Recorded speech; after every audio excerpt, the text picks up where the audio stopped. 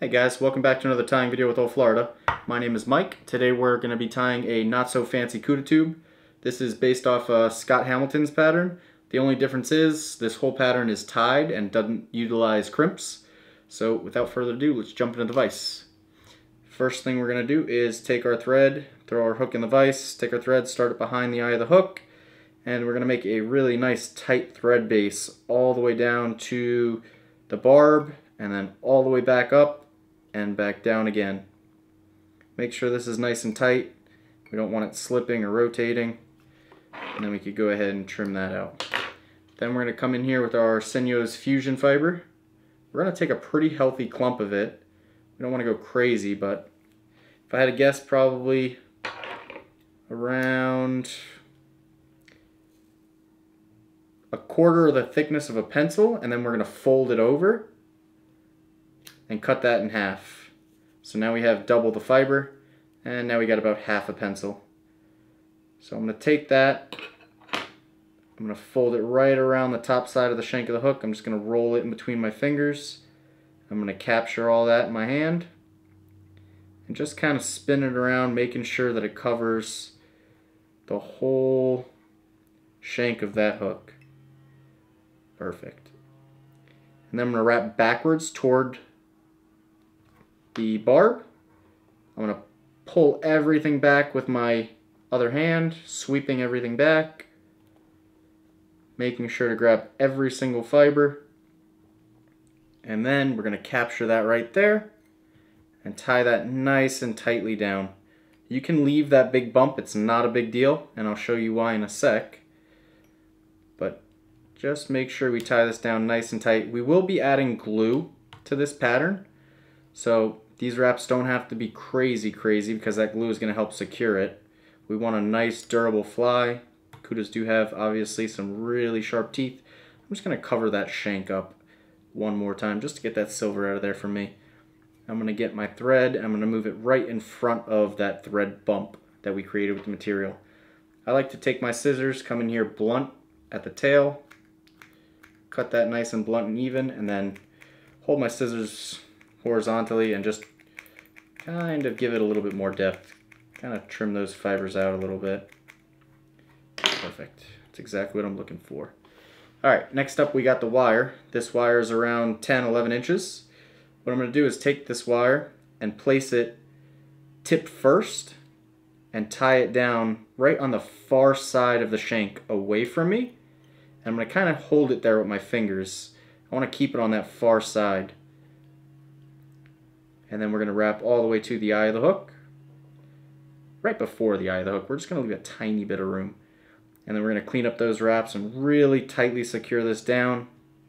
We're going to wrap all the way back till we get to that really big thread bump that we created. I'm going to pull this wire forward, and with my thumb I'm going to force it down and around.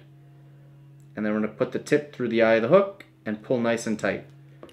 While holding my thumb, I'm just going to capture it, give it a nice little tug to straighten everything out, and now I have two pieces of wire that are riding just about on the top side of the shank of the hook together, and they're folded over so it really adds some durability.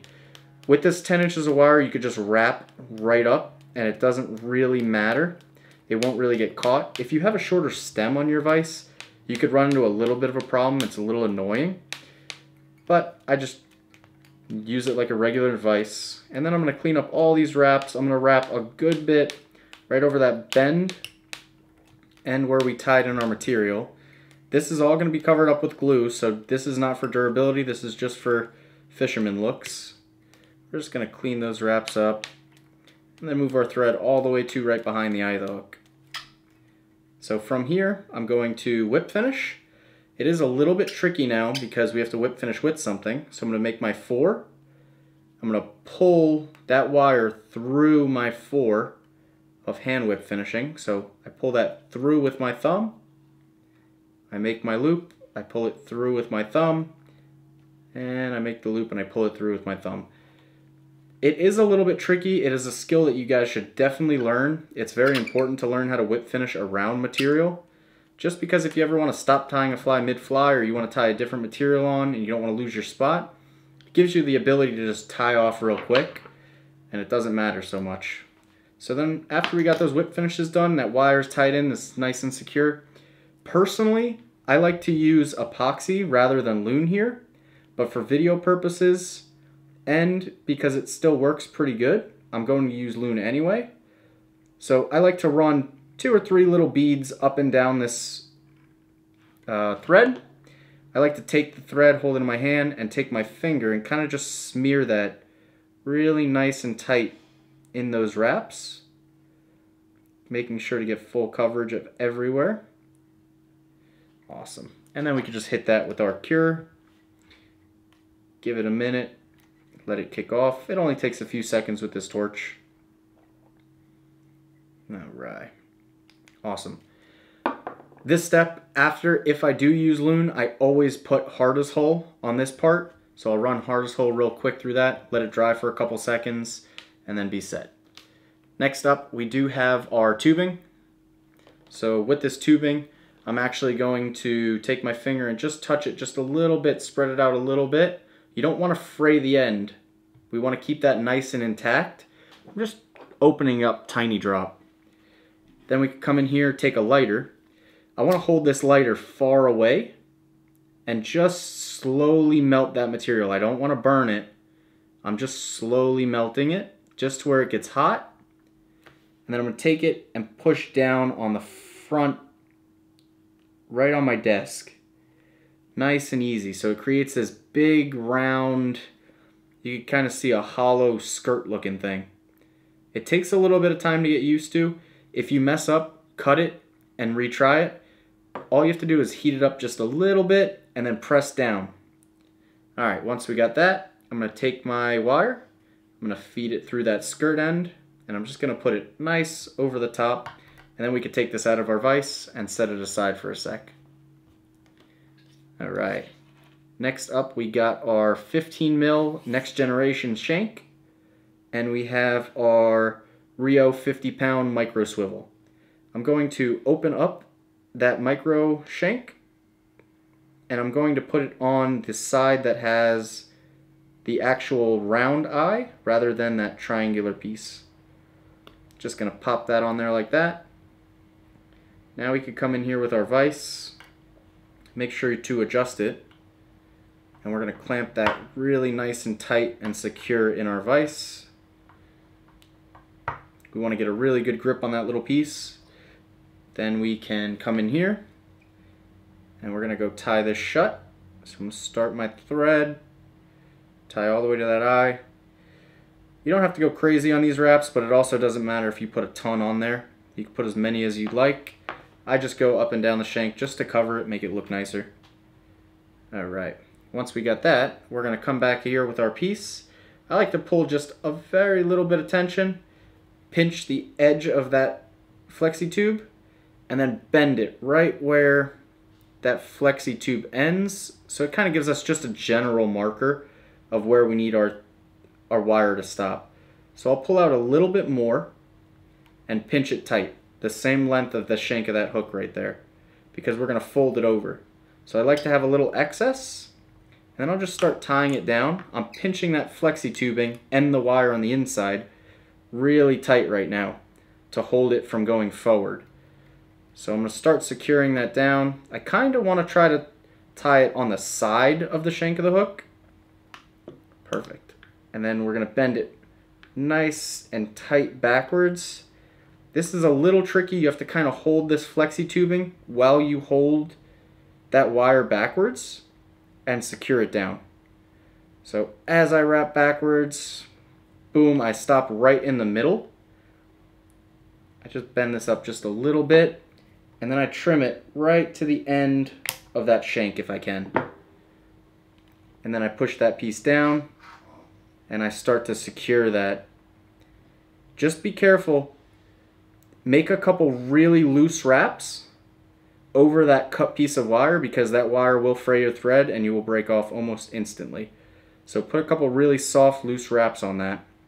And then you could wrap as much as you want to right here. I'm putting a good, nice, healthy little thread base, a nice big bump tapering to the front, and then I'm going to make sure my thread's all the way forward. And now I could actually come in here, let this out of my vise, and now I can move this right where I want it. I'm going to actually open my jaws up to where I could kind of grip the flexi cord and the wire, but not the shank. You don't want to grab the shank. You want to just grab that flexi cord nice and loose. So as you can see, this is very malleable right here, and the end of my flexi cord is right to the tip of that eye. I'll pinch with my pointer and my thumb, almost using my pointer and thumb as a vise, and I'm going to start cinching down right where I tied over. Nice and tight. I'm going to start from the back and work my way up to the front. If you fall off the tip of that thread, it's not that big of a deal, but I'm just going to slowly work my way up to that eye, build that eye up, and slowly build my big thread head. Perfect. And then don't worry about putting too much as far as wraps go on this. It really doesn't matter that much. We're just building a nice little cylindrical head, cleaning it up just a little bit. It's kind of hard to build a cylindrical head with 210 thread because you feel like you're adding too much, but just work at it. You'll get better and better. Perfect. And now we're going to whip finish. I like to do 2 sets of 3 pretty much always on all of my flies. Pull that nice and tight, and then we could go ahead and trim that out. Set my bobbin off to the side. So that's going to be the done pattern. The only thing we have left to do is add some glue. So I'm actually going to throw that right back where it's supposed to go. Take some loon, or like I said, you could use epoxy as well. I like to put 1 or 2 little dots or lines right up in there. Just cover a good little bit just to get some on that. And then I'm actually going to come in here and hold that micro swivel and just use my finger, not even touching that thread, just kind of guiding that liquid around the shank. Sorry, around the thread.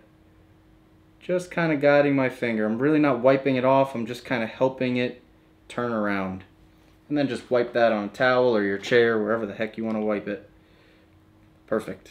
We're going to hit it with the light, and that's going to be the actual finished fly completely. I'll show you guys in 1 sec. But this is an awesome little pattern. I do have to note, I really wouldn't fish this fly on a floating line or even a 6-foot sink tip head. Ideally, 9 foot, 15 foot plus as far as sinking lines go. The best line is the Royal Wolf Triangle Taper Intermediate. That is a much preferred line to fish this on. It's just an awesome Barracuda pattern. If you do want to scale this up, this is a 1/0, and this is I believe 1/4 flexi tubing. This actually might be 1/8. But I would scale up in size. The wire doesn't really matter that much. This flexi tubing really protects the wire. It's just an all-around great flats pattern to throw.